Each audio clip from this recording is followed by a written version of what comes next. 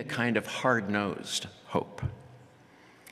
I first learned about that kind of hope by watching how my mom responded to my dad's diagnosis. It wasn't so much how she cared for my dad, it was how she lived with my dad. Her approach to Parkinson's was emblematic of her approach to life. No nonsense, but full of love. You get up in the morning and you do what needs to be done for the good of your family and the good of society. And after my dad's diagnosis, they just kept doing things. Come on, Bill, she'd sometimes say, we've got to get going. And do things they did. Visiting friends and family, attending movies, concerts, and countless college sporting events. They were huge fans. They would have fit in Gainesville. But of course, staying in motion and staying hopeful gets tougher over time because Parkinson's is really a disease of subtraction. As everyone here knows, it takes things from you, one by one. A hand becomes less steady, a step becomes a shuffle. At time, of course, it can even take away the ability to smile, to talk, or think clearly.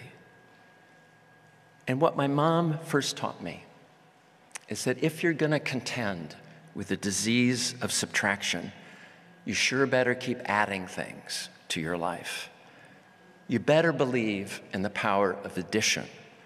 You better believe that the plus sign is more powerful than the minus. My mom may have been all business, but her business was us, my dad, her family, her community. Now, it wouldn't surprise me at this point that a few of you, or maybe more than a few of you, might be thinking, well, fine, Dave, but isn't it kind of easy for you to be talking about hope and being positive when I look up there and I see you and you kind of don't necessarily look like someone or sound like someone who has Parkinson's at all? And you'd be right. It is, I think, easier for me. My own progression has been slow. I've been incredibly fortunate. And while, yeah, I've been obsessive about exercise, I really think my Parkinson's experience is mostly just good luck, good fortune. We all know that Parkinson's can be incredibly varied. My late brother and my late dad were far less lucky than I. I think I'm just someone who drew the right card. So yeah, it is easier, I think, for me to be hopeful. But what I want to say is that really all the people I know who are doing the best with Parkinson's or doing the best caring for someone with Parkinson's are those who are able to sustain hope. And when I say doing the best, I'm really not talking about how someone's doing physically. I'm including people who face really serious challenges, but somehow they, as well as their partners, manage to stay oriented towards hope. They're the ones who always manage to see a glimmer of life's possibilities. The author Barbara Kingsolver once wrote that hope is best thought of as a mode of resistance. I really like that phrase, hope as a mode of resistance, because I think that means that the best way to think about hope is that it's a way for us to push back against Parkinson's and the other diseases of aging. Now, of course, being oriented towards hope doesn't mean that you're immune from feeling down or exhausted or worn out. None of us are.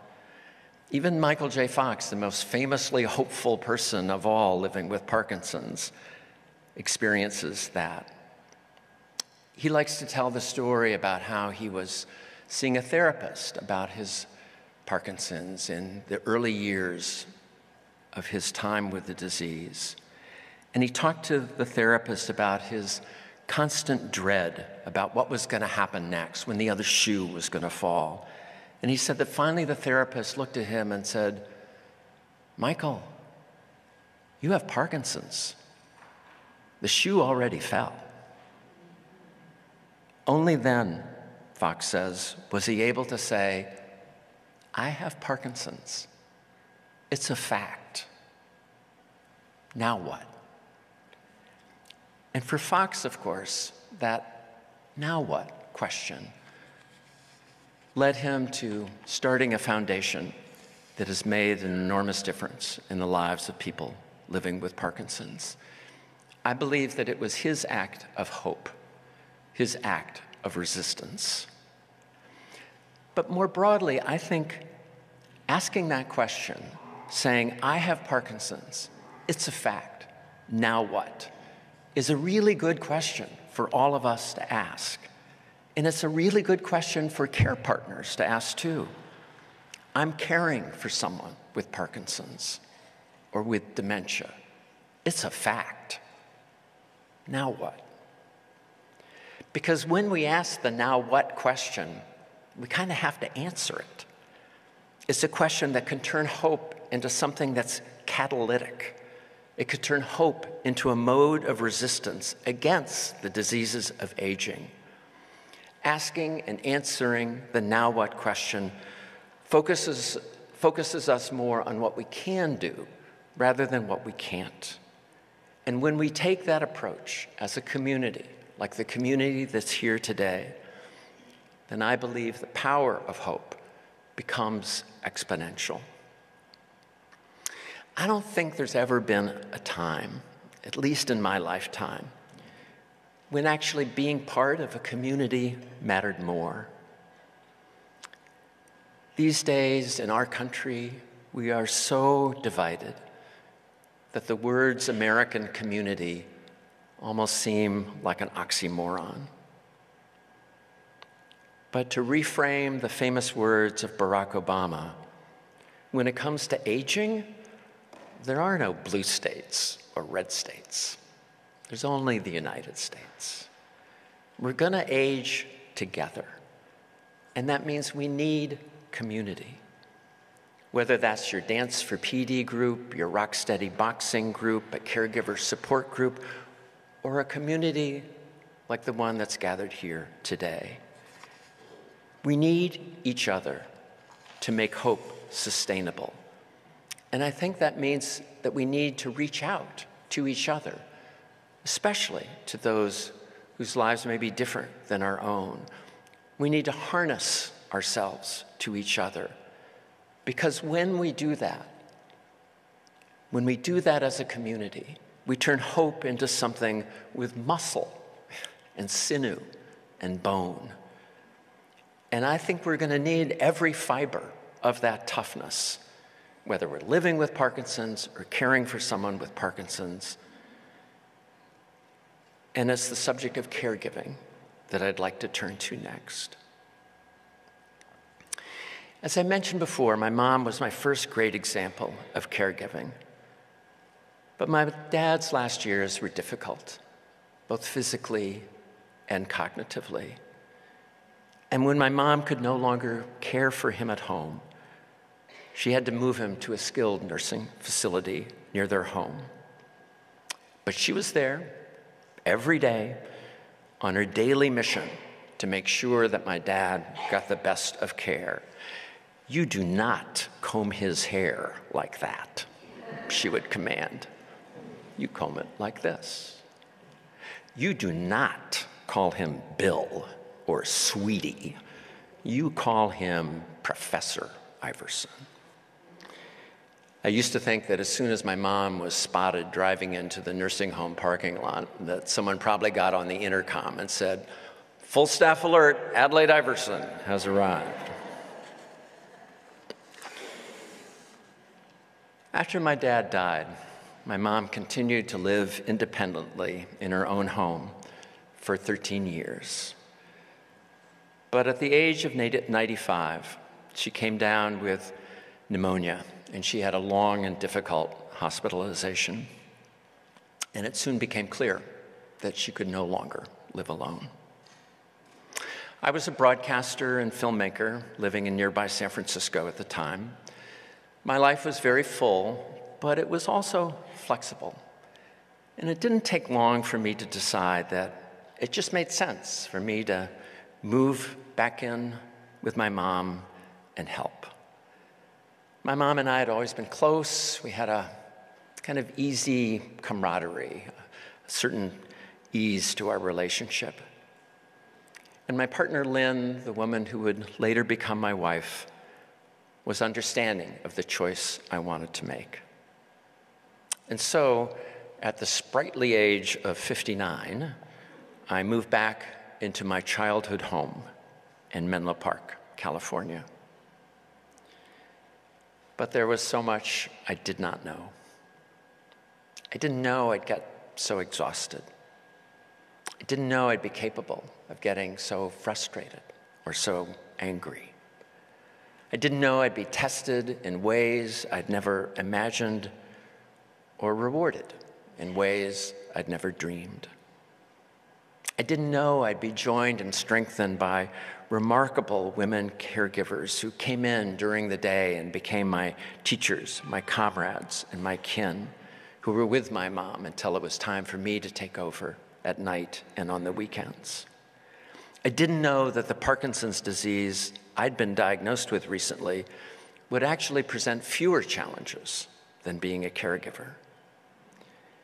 And I never imagined that after I moved back in, my mom would live another full decade before passing away at the age of 105.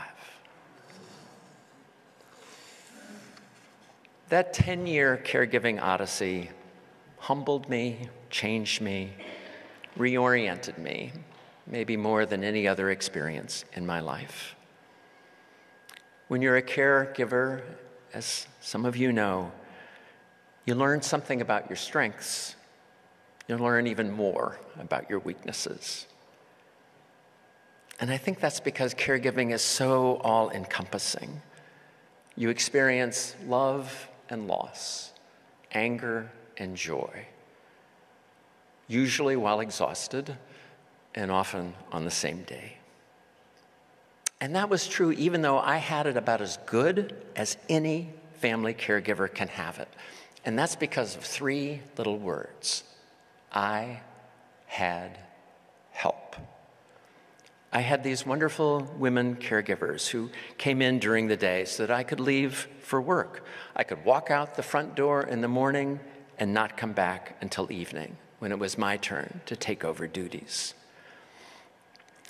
As many of you know, most caregivers don't get that kind of advantage, don't get to walk out the front door in the morning and not come back until nightfall. And I was lucky in other ways too. For starters, my mom and I actually got along, which, by the way, is not something you should necessarily assume about all caregiving situations. My mom and I not only shared the same interests, we shared the same worldview, same political views, but perhaps most importantly, we shared the same team. We were both passionate Stanford University fans. Now, I know that's not the same as being a Florida Gators fan, but it was as good as we could do. Stanford was where my father had spent his teaching career, and I was able to keep taking my mom to games until she was past 100. And I learned that there is really absolutely nothing like taking a centenarian to a college football game who is capable of continuing to yell, "Just tackle him, just get that guy." Yet despite all my advantages, I wasn't ready for what lay ahead. Over time, of course, my mom declined, both physically and cognitively. And as the demands of caregiving increased, as they always do, my level of exhaustion increased too. Caregiving is intensely physical, as you know, which means it's also kind of oddly intimate. You learn how to transfer someone from bed to commode and back again, to cleanse someone else's skin, brush their hair the right way, or spoon feed someone who can no longer feed themselves. And I think as adults, we're almost entirely unprepared for that reality. Sure, if you're a parent, you might have experienced something similar with a newborn. And yes, I think there are striking similarities sometimes between caring for someone who's very young and someone who's very old. But those similarities also illustrate the profound differences between those kinds of care providing. Changing your baby's diaper? No big deal. Changing your mom's diaper or your spouse's? Not exactly the same experience. And of course, the wearier I got as my mom's needs increased, the more some of my shortcomings were exposed. So I want to tell you about one of my greatest weaknesses, which is that I'm someone who likes to be right. And not only that, I like explaining to you why I'm right. But when you're caring for someone with progressive dementia, being right, of course, is an entirely useless attribute. I should have realized sooner than I did that the phrase, "Mom, don't you remember?" is one of the least useful phrases in the English language. Being a good caregiver for someone with dementia is about comprehension, not correction. It's about trying to understand the truth beneath someone's sometimes confusing words. But I was slow to appreciate the reality of my mom's experience, to really appreciate her truth. I just sometimes react more out of confusion or exhaustion or anger. Here's an example. One evening, about 2 years into my caregiving tenure, I took my mom to a family gathering that my Aunt Alice was hosting. Hosting family gatherings was a role my mom had always loved, but it was a role she could no longer play. When we arrived at my aunt's house, my mom was crabby and snappish, and I wasn't feeling so charitable either. Finally, I walked over to her and said, exactly as I would have to a 4-year-old, "If you can't act better, we're going home." A few minutes later, we headed for the dinner table. I didn't know that you could stalk across the room while using a walker, but my mom did. My aunt asked her where she wanted to sit, and my mom snapped at her again. "That's it," I said, "we're going home." I steered her out of the room, out the door, into the driveway, into the car, and we drove home in absolute silence. When we got back to the house, I ushered her into her bedroom, and she stood next to her bed for a long moment, just gripping her walker. And then she collapsed onto the bedspread and said, "I hate myself." And here's the thing. I didn't say a word. I didn't feel anything other than a cold sense of satisfaction. But what did I miss? What did I miss? Well, I don't think I took in what my mom was saying. I really hadn't taken in her truth. I think when she said she hated herself, she meant exactly that. She hated who she was becoming, hated the sense that she was increasingly trapped in a world where she could no longer be who she'd always been, including the person who'd always hosted family occasions. My mom's wail was from the heart. but sometimes I felt like my own was turning cold. I remember another time when I blew up at my mom for reasons I cannot even remember, and she started crying. And do you know what I said? I said, "Go ahead and cry." And then I remember I stalked out of the room, slammed the door like a teenager, and went and stood alone in the garage. And it was raining. And I remember the sound of the rain falling on the roof. And I remember just standing there and feeling like, what is going on? What's happening? What's happening to me?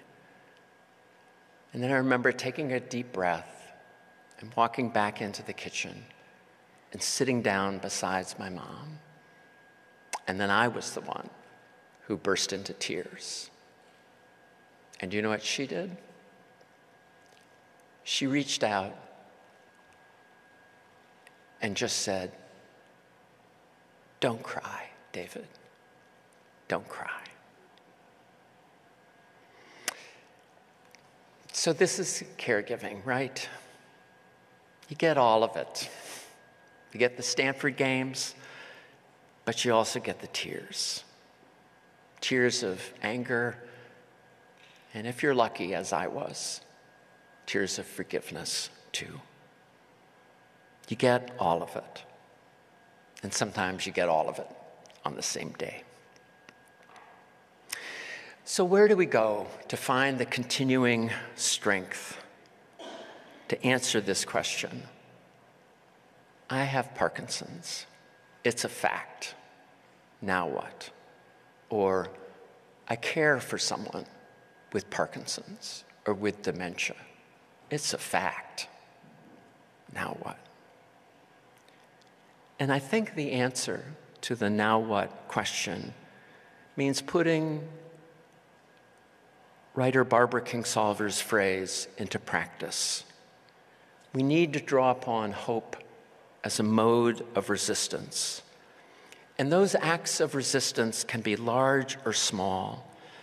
It can be as small and mighty as a person with Parkinson's and their care partner taking a dance for PD class. Because as one participant in one of those classes once said to me, when the dance class is going on, there are no patients. There are only dancers. That's an act of resistance. That's hope. The same applies to how we need to improve caregiving options in this country. We have to say that it's unacceptable not to provide better options, especially for low-income Americans.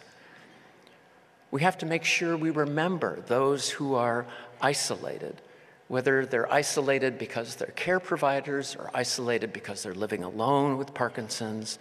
It means calling those people up and not saying the phrase we've all said hundreds of times, "Let me know if you need some help." It means instead, I think, saying, "I'm going to the grocery store. Can I bring you 1 carton of milk or 2? Or it means, "I know you're going to be watching that big Florida-Clemson game this Saturday. How'd you like me to come over and watch with you?" Or it means, "I'd like to come over and sit with Frank so that you can just go for a long walk." Small stuff, sure. But isn't that what loving our neighbor is supposed to mean? Small, but mighty. And here's something else we can do. We can do a better job of supporting professional care providers, like the extraordinary women who helped me. So I want to tell you their names. Mele Toffa, Eileen Khan, Sinai Latu, Ronette Morales. Those are the names of the remarkable women who joined me for most of that decade. When I fell flat on my face, they lifted me up. When I struggled, they just admired me for trying. They're the ones whose sturdy, sustaining help sustained me. They taught me that caregiving is, at its essence, a physical act of love that must be renewed every day. And those remarkable women, all immigrant Americans, all women of color, all women for whom English was a second or third language, gave me an extraordinary gift. They were there when I needed them. But right now in the United States, we do not value those skills enough. According to the Bureau of Labor Statistics, the average salary for a home care provider last year was under $30,000 a year. So now what? Well, we have to push for change. We have to support each other. We have to join together. Hope as a mode of resistance. A friend of mine once said to me, who had cared for his wife for many years, he said, we're all carried in life. Sometimes we're carried by others. Sometimes we do the carrying. And it's when we carry each other that we become a true community. And honestly, I can't think of anything our country needs more than that. I'm going to conclude by just reading to you a short passage from my caregiving memoir, which is called Winter Stars: An Elderly Mother, an Aging Son, and Life's Final Journey. It's about carrying and being carried. And it took place during the last Christmas that I spent with my mom. She was 104 and a half. And during that final year of her life, her dementia was advanced. She was often confused and restless. I often worried that she would never find peace. But this night turned out to be different. From Winter Stars. When I walked into my mom's bedroom, I knew right away that on this December night, she was in a different place. There wasn't any restlessness. She just seemed quiet and calm. She looked to be remarkably at peace. We just sat there for a long time, holding hands, and I felt a wave of tenderness come over me. And after a while, my mom turned in her hospital bed and looked at me and said in a voice that was soft, but only slightly slurred, and she said, "You look wonderful." And I said that she did too. And I said, "You look wonderful, Mom." And then she responded by saying, "We're a good pair." We just sat for a while, my hand on top of hers, just sitting, nothing more. And then she turned towards me and said, "I feel lucky." And she said it with more clarity than anything she had said in recent months. And I told her that I felt lucky too. Lucky for all that she had given to me in my life and to the lives of those around her, and that I would always remember what she'd given me. And then she said it again. "I feel lucky." And so I asked her if she could tell me why. And there was a long pause. And then she looked at me with eyes as bright as winter stars and said, "Because there's love all around." On that Christmas night, I felt something I hadn't experienced before. That while my time with my mom was still unfinished, our journey was now complete. We'd endured our bursts of anger and frustration, and over time, our deep and abiding connection had always held. We'd found a steadying, and while the currents of time and age had taken us into territory we had never imagined, we'd kept traveling. And that journey had carried us to our truest destination as mother and son.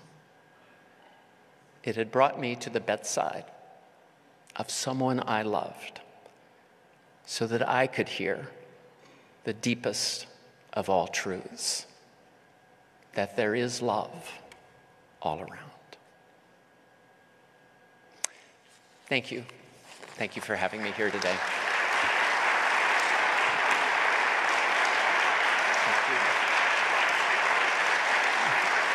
Thank you. Thank you so much. Thank you.